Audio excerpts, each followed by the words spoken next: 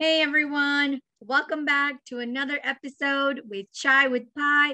Today I have some very special guests. They're going to share their amazing project with us. If you guys have any questions, feel free to drop them below as well. But before we get started, if you're new around here, please take a moment to subscribe to the channel if you haven't yet. And if you enjoyed this content, please give this video a thumbs up. And if you can, go ahead and leave me a comment. That would really mean a lot to me. Okay, enough of that. Let's go ahead and get started.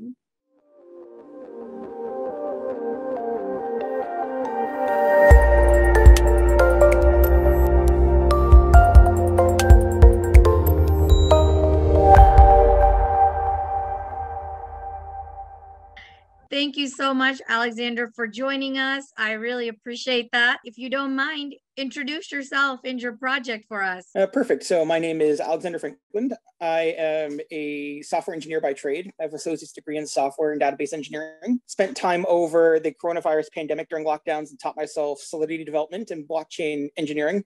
Nice. I worked for projects before on call consulting for technical development and contract auditing, as well as actual contract creation. I met the other team members, Scott and Aku, on a project that we were a part of previously. I was working as a technical consultant on, and they pitched to me the idea of doing Tidal. And I thought it was absolutely amazing. It's a really great use case we're trying to implement here and solve. So I had no qualms joining them as the CTO and doing the blockchain development for them. That's amazing. Yeah. So would you want to tell us a little bit about when you heard about the project, what excited you the most? What about the project? So the big thing is the data and NFTs, right? I'll be honest, I've never been a big fan of traditional NFTs. Like, anyone can go into Microsoft Paint and draw, a monkey and put it on OpenSea or PaintSwap, or people can just copy something off of Twitter. There's always these hashtags. I screenshot someone's NFT that they posted on there, right? So the fact that you can take NFTs and give them a real use case that's something that you can transition to real life is absolutely fantastic. And that's the big thing that really caught me on here is the value you get from that here. That and the fact that as someone who's done software development, I know how much data is utilized on a daily basis. And, everything that goes into that, there's so much data that exists in the world that you're giving away for free just by doing simple things like accessing Google, Facebooking someone, sending an email to your parents. Places like Google, Microsoft take that and then send you personalized ads to your email address. There's even this story, I'm not sure you heard this, but this was in the States with Target, which is a major conglomerate chain of stores. They were able to tell that a person was pregnant before she was and her parents based on the search results that she had on searching on target.com. Wow. So it was really terrible. Like they sent coupons for like prenatal vitamins and baby clothes to the father of this girl. And this girl's a teenager. Oh no. Yeah, so you can see how well that kind of ended up here. And we're trying to avoid these scenarios by giving people not only just full control of the data, but the rights to who gets access, how to monetize off of it here. So you're not giving out your data to these third parties and like, oh, well, they're going to be giving you X, Y, and Z that you either don't want or don't need. Yeah, for sure. And I mean, I think it's no longer just a conspiracy theory or anything that they're collecting data on you. I mean, at one point it was kind of this like, oh, well, I think they're doing this. I remember one of my first times being like, I just had this conversation with a friend and now I'm getting ads for it. Like, what is going on? There's something, like they're listening, but there wasn't any way to know that for sure. Now you know for sure they are taking. Oh, hi. Come on, Houdini, you can't be on here right now. I see your furry friend. Yes, yes. I just put mine on the other side. But yeah, so data is very valuable. And you are being monetized. I mean, they are monetizing off of our data. And most people don't even realize that, right? Exactly. It's been going on for years, like since almost the inception of the internet back in the 90s. People didn't have really big internet access in the 80s, even though it was kind of there. But once people were able to start freely browsing it, data was free to take for whoever wanted it here. And then you realize, you look at the profits these companies are making here. Google makes $33 billion a year through Google's G Suite service, right? Microsoft's Office 365 is another $23 billion on top of that. And they're selling the data they get off of these to third parties. So they're making money on top of that. Mm-hmm. So it's just money on top of money that you should be having access to, not places like Google and Microsoft. Yeah, and if you want to give them access, you should be paid for that because they're collecting that for free right now. Exactly. Yeah. So that's kind of where Tidal comes in. So can you tell me a little bit where like Tidal is trying to solve that problem or get more money in the pockets of the users? Yes. So we're doing the data NFTs. So pretty much anything that you do on a regular basis, browse the internet, view Facebook, emails, documents, text, anything that you would normally utilize on a day-to-day basis could be made into an NFT. And what we're going to do here is allow people to bulk package these data sets that they have and sell them to third-party providers as an NFT.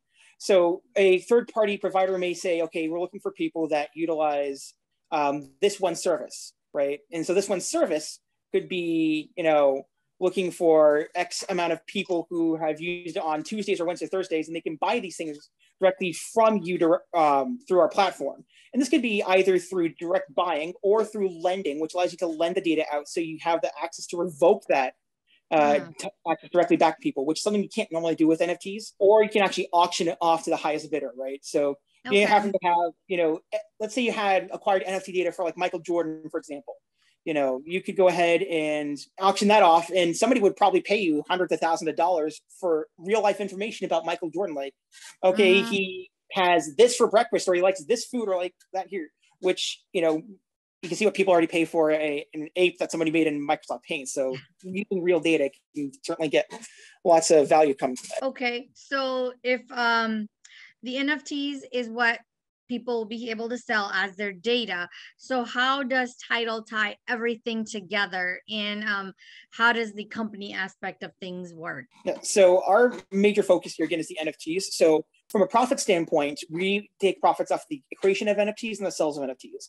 This is similar to options like PaintSwap and OpenSea, where they take a small amount for gas to create the NFT. Polygon's mainnet, which is what we're using, it doesn't require a lot of gas fees. So you won't see a lot of that charge there. A lot of it's going to be coming from the actual sale of the NFTs, where we take somewhere between 0.1 to 0.5%. This is standard across different apps here. I believe actually PaintSwap takes around 2% in additional gas fees on that here, but they're on Phantom, so the gas fees are a bit different with regards to that here. The rest of the app services are going to be free to use, similar to like Google's G Suite. Like, you don't have to pay them to use it, but if you're staking TDL token, you get access to additional features such as VPN services, actual enhanced storage. So you may get 5 or 6 gigabytes free with the free portion, and then if you stake more, you can get access to 500 gigabytes or 1 terabyte or something along those lines, and then get access to additional features such as enhanced security on emails and other features that come with the actual browsing and utilization of the NFTs and the blockchain itself. Keep in mind as well, when you're utilizing the search engine and other aspects of our project, you're actually going to get yielded Tidal token. So if you're searching while connected in with your MetaMask or anything that's connected with Wallet Connect, you'll get TDL yielded to your wallet, just doing your regular searches, stuff you're doing on a daily basis. So you get the benefits from staking on that aspect and the additional features such as the VPN, the enhanced storage, and so forth. Okay. So is there anything else that the TDL token will be used for as well, as far as like, is there a governance aspect to this? Governance aspect is something we had thought about in here, because one of the things that we want to have here is people have access to who's actually getting that data, right? Of course, you can buy and sell to whoever here, but there's ways we can utilize governance in a way to make it so certain entities will just never have access to anyone's data. We can use, for example, the DAO service to say, okay, we don't want Facebook to ever be able to purchase anything from our platform. So we can block anything that's tied to Facebook and say, okay, these people can no longer buy anything on our platform. So that's something we are looking at with regards to it here, because we want to have people get full control over here. It's one thing to say, yeah, we're just not going to sell it to you here, but that means that the people could still use the platform, right? So we want to make sure that people have the say on who's actually using that platform, because we don't want them to have any access to that data whatsoever, regardless if they're buying it or not. Yeah, makes sense. So is there a reason that you chose to go with the NULS blockchain over, Ethereum or something else? Part of the whole thing with NULS, again, the staking SEO is just fantastic. Yes. The fact that you can stake that in there, and it's a long-term thing. So you can go ahead and move NULS to something else. You want to go put something else, you can bring it back to our thing, which is fantastic. I know some people that have already done that, right? They've taken some on ours, they got the token out, like, okay, I'm good with this, put it into something else here. So that part is good. But also the ease of use and the fast transaction speed. I've had no issues utilizing NULS blockchain for our service.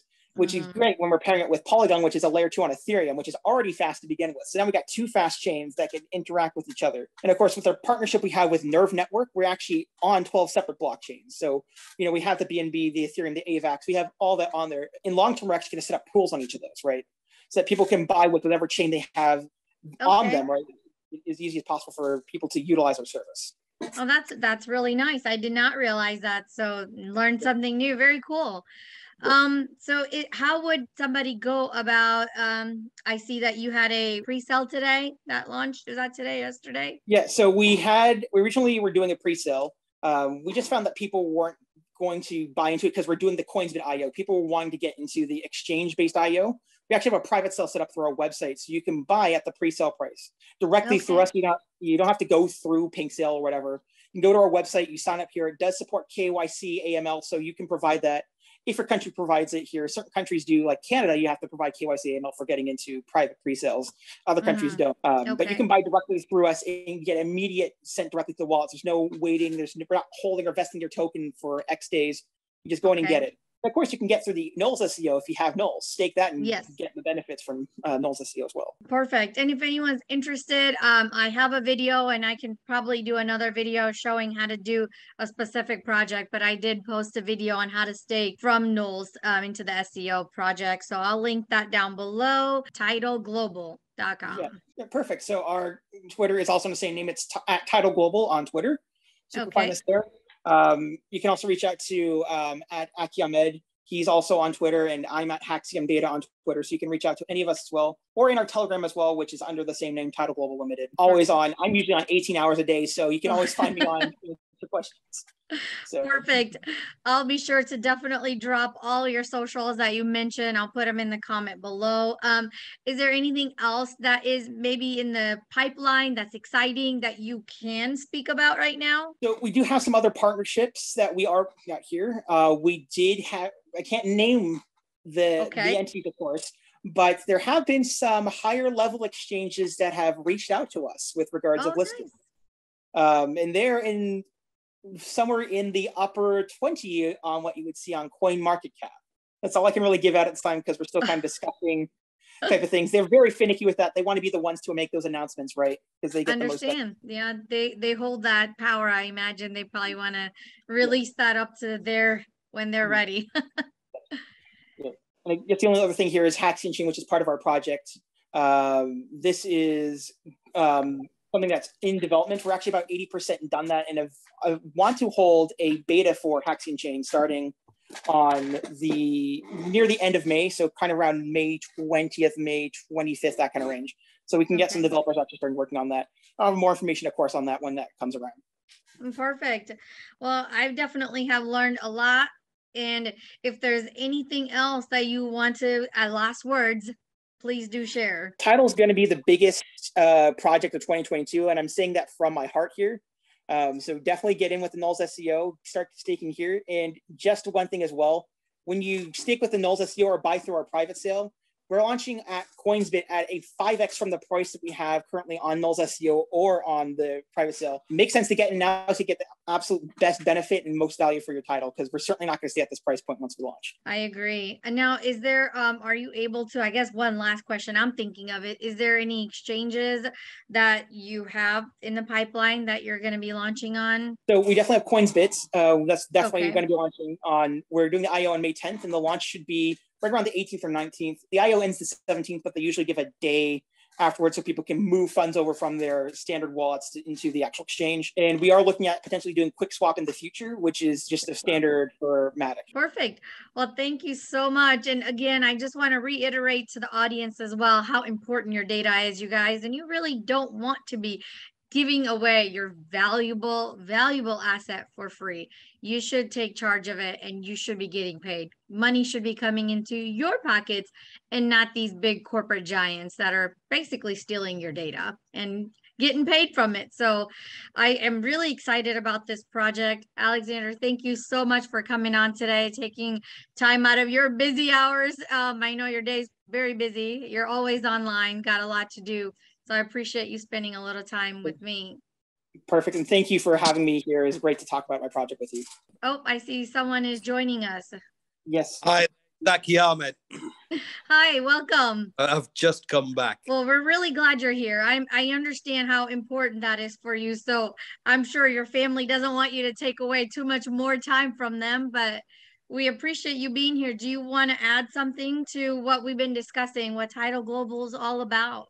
All I would like to say is that it's an amazing vision and it's a world-changing project. Tidal Global could benefit a lot of people, from the ordinary normal person to big corporations. It could have a massive effect globally on the terms of having a decentralized version of Google and Microsoft, especially with what they do with data and how we are giving control back to the people of their data. NFTs, I'm sure Haxian has spoke about, our take on NFTs and what we're doing in terms of NFTs. Now, I believe I'm a big NFT fan, and I have been, and I've got some, which I believe personally, some amazing NFT collections that I've bought over time.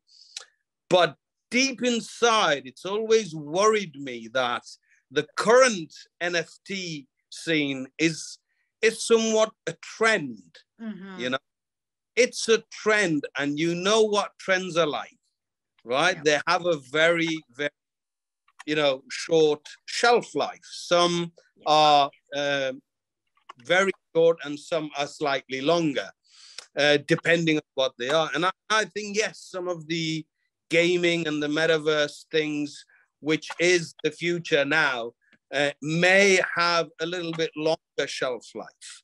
Mm-hmm. But what Tidal Global is creating, the data NFT, this is real world NFT. Yes. NFTs that have true value in every single individual's life, everyone's life it affects. And this is why we believe that when it comes to NFTs, Tidal Global has absolutely cracked the future of NFTs. And that's all I've got to say to this. Thank you so much for having us. And I apologize, I missed most of it, but I'm glad I caught the end part. Yes, definitely. And I couldn't agree more with you. Having NFT with actual utility, real world utility, and not to mention a problem that needed to be solved that, is being solved here. Getting money back into the pockets of the people who own the information. It's your own information. Yeah, absolutely. And, this, I believe that my best friend, actually, I should give him the credit. He's not, I don't know if he's been on today with you, Scott. He came up with the core concept of it all, and hats off to him, because, this problem that is there, has not been addressed for years and years, where people's data is being violated in many ways, Mm-hmm. I'm glad that, myself, Scott, Axian, together, we are having this opportunity to do something about it, to create a platform where we can address that issue and give people their rights back, of their own data. Yes, it's very exciting. We would love to have you guys back on down the road in the future, and we'll rendezvous back to where you are in that time and see how everything is going with Tidal Global. I love to have you back on. Fantastic. Thank you for having us. Thank you for having us. Thank you so much for being on. You guys have a wonderful day. I'm very excited for your project. I, for one, will be staking some of my tokens into your SEO, so I'm excited. We'll be keeping up with your progress and how everything's going. And we'll follow back Perfect. Up soon, I hope. Thank you. Look forward to it. Yes. Have an amazing day. You too. Have a lovely evening. Thank you. Thank you. Well, that was an amazing show, if I must say. I am really excited, you guys, to see what Tidal Global is doing. I'm really excited. I'm going to be following them and really seeing what is going on with the project. I'll be happy to give you guys updates. Drop me in the comment. Tell me what you thought of the show. What do you think about Tidal Global? Does this sound like something that you're interested in? If you are, like he said, be sure to reach out to them on their website at tidalglobal.com if you want to be an investor. I will be investing. I am very excited about this project, and I'll be bringing you guys updates. If you're not already following me, be sure to follow me on Twitter. And I will be back again, you guys, very soon with another episode of Piece of the Pie, or I should say Chai with Pie. And I will be bringing you another episode soon with another really cool guest. If you have some guest suggestions that should be on the show, drop it in the comments down below. I love to reach out to them, or if you can reach out to them for me, that would be awesome as well. I appreciate you guys so much. Thanks again for being here. I hope you have an awesome day as well. I will catch you on the next show on Piece of the Pie, where I will be helping you get your piece of the pie. Until next time, bye, you guys. Anything I say is not financial advice. This is meant to be used for educational purposes. I hope you found it helpful, informative, and you'll get a chance to check out this project. It piques some interest, and you'll go check it out.